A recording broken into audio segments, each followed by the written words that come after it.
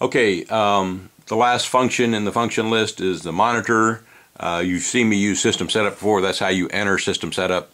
But in the monitor function, I use it quite frequently when I just want to make sure that everything is working correctly before I turn the airplane on, so I can look at something.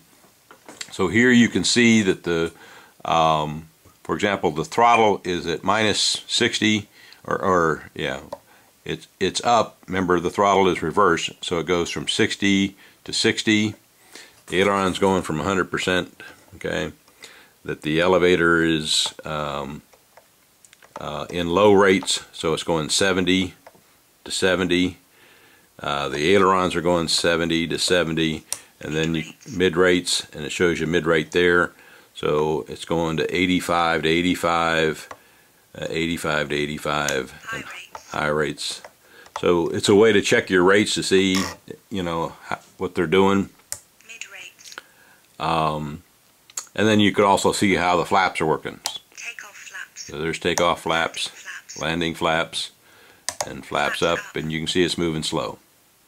And we don't have anything going on X2.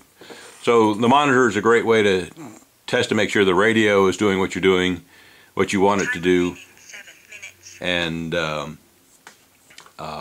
so it eliminates an issue if you think the servo is doing something wrong.